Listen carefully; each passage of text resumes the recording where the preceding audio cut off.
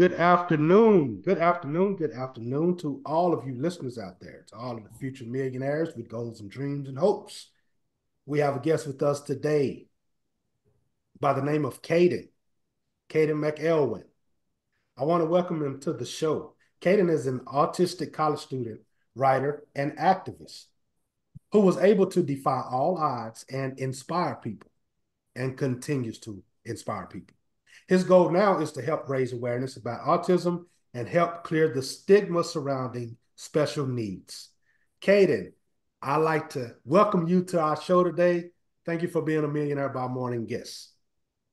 Thanks for having me, Rashad. Not a problem, man. I'm really interested in hearing about your story. I'm really interested in hearing about your being an advocate, your activism, um, and also a little bit about you being an athlete yourself. So I guess we all can start from the beginning. And I know in your biography it says that you were diagnosed with autism at the age of 2. Can you take us back to like your first memory of when it all began to sink in? Hmm. Hmm. I don't really have any memories of when I was 2 years old. I doubt anyone does. Maybe glimpses.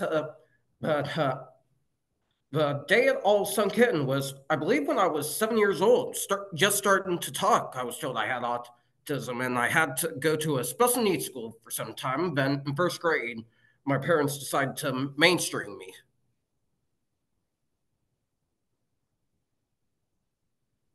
You said seventh grade. That's so we're looking at early, early elementary. Um, During that time in a special needs school, even though you heard the word autism, did you think it was anything different, about the kids you were in school with or yourself, or were you just going about, your life as a everyday daily kid, just having fun with the rest of them? Hmm. I was just going about my day-to-day life, and then, like I said, I was mainstreamed in first grade, and I was put so hard by my parents to the point where I'm a success. I'll forever be grateful for them for that. But when I was a teenager, I denied having autism and and didn't really embrace it, if that makes sense, just because I thought it was a curse. But when I got older, as soon as I entered college, when I was 18, about around this time last year, I looked into it more and I learned that some of the most famous people were on the spectrum. Albert Einstein, Friedrich Nietzsche, the creator of Pokemon, Emily Dickinson, freaking Robin Williams, Tim Burton, Isaac Newton. Yep. Yep, you are correct about that. I actually have a grandson that's on the spectrum. I had to do some research myself. Um, and and and it is it is a pleasure being around something that you really have to understand because we think we understand everything just growing up. But when it's something that you really have to wrap your arms around and your mind around and kind of understand it and study it, it is a point of advocacy.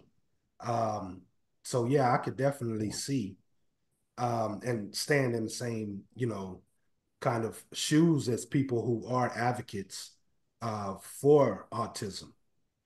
As far as you now being in college, how was that transition? That's a good question. Freshman year, it was tough. I was scared that I wouldn't be able to do this. But the more I got into it, the more I started to love it. There's always something going on campus, so I attended a lot of events, and I mainly tried to focus on my academics, and actually ended up getting straight A's and their Rising Star Award my freshman year. But the only thing I really struggled with was social stuff like understanding facial cues, making friends, getting a girlfriend, that kind of thing. Right, right. Got it, man. Um, and just like everything else, that comes. That's just a part of it. As far as your athleticism, what exactly do you do? Tell the listeners what you do. Hmm. Well, I don't really run anymore. But when I was in high school, I was part of the Siegel High Stars, which is a cross country team. And during my time there, we made it into state twice. And I ended up getting in the paper because I did some advocacy work for a class project. Yeah, that a class of mine was doing, and was able to get the cross country team involved. I was actually planning to return for a third and fourth year, but then, of course, COVID hit and everything fell apart from there. Right, right. Um, so as far as your advocacy and the things that you're doing for autism awareness, tell us about that. What are you involved in at the moment? Mm, absolutely. So the advocacy started in college, freshman year in 2022, as part of a class project for my leadership class from when I was at Lake Erie College. I'm at Kent now. The assignment was to think of a way to help the community and act upon it. I took it a step further and decided to help the world in the autism community. So with my group, we set up a GoFundMe me for the Autism Society of America with a goal of $1,000. We had 1,085, and from there, the advocacy work just grew. Last year, I gave speeches at two Lake County treasurers meetings, raised over $200 for the Lake County Special Needs Club, which is a really great organization. I raised that during my birthday, and he was able to help four families in the county who have special needs children have a great Christmas in my county through the efforts of planning a toy drive for them. Right now, I'm currently planning a basket raffle fundraiser for Autism Awareness Month in my county, and I'm planning a voting event for June 21st. Okay. Okay, man, you have a lot going on. That's what I'm talking about, man. That's the basis of this show, is just to do what you are positioned to do. Um, so yeah, I commend you on that. Is there a link? Do you I know that there are a bunch of different, advocate companies, nonprofits. Do you work with particular ones? Do you have your own affiliate link with those? And I'm asking, so if you do, maybe I could put it in your notes on this show, and someone could donate, maybe. Hmm. I don't have any affiliate links with any organizations. I just have a friend who helps me with these. The treasurer of my county, named Michael Irwin, and we kind of work these things out as we go along. But after this, I'm planning on contacting a journalist in my area who constantly covers my efforts and to see if he wants to do a story on this. So I might have that at, but yeah, no affiliate links. I'm not affiliated with any organization. I just like doing these things on my own. Eventually, I do want to partner with some organizations. Got it. Got it. Excellent, man. Excellent answer. Um, so for people out there, if you could send a message, um, if you could send a message to anyone, that because you are an advocate, to bring awareness to what it is that you're doing, to bring awareness to autism, what would you like to say to any of the listeners out there? Absolutely. I'd say people with autism need to be acknowledged more.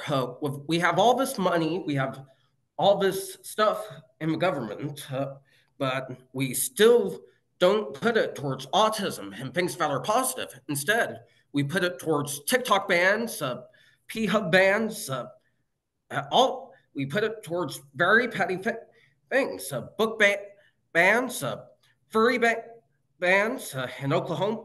We should be using that money to help those with autism get what they need so they can function as a human being in the United States of America.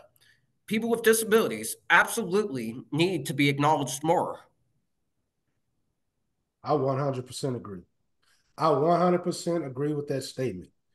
And in all actuality, if there's anyone listening, I can make a pledge that I agree with that, and I'm willing to get on any movement that requires awareness, to bring awareness for that cause. Kadin, I'd like to thank you for coming on the show today. I don't want to keep you long. Like to keep these interviews short and sweet, and I do believe that you got your message across. I think we were able to meet Kadin for who he is and what you have to offer. If there's anything else that you would like to say or tell us anything that you have going on in the near future, we'd be glad to hear it. All right, thanks for having me, Rashad. All right, man. Well, you keep up the good work and keep bringing awareness, and I'll be one that's following you for sure. All right, thank you, sir. All right. Have a great afternoon. Thanks, you as well.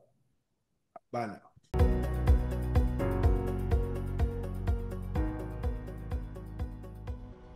From mastering the art of saving to harnessing the power of investments, we cover it all. But it's not just about the money. It's about cultivating a millionaire mindset that propels you towards success in every aspect of your life. Join our community of ambitious go-getters and discover the secrets to becoming a millionaire by morning. Subscribe now to Millionaire by Morning on your favorite podcast platform. And let's make your financial dreams a reality. Millionaire by Morning, where money mindset, motivation, and mastery meet. Subscribe today and unlock your path to prosperity.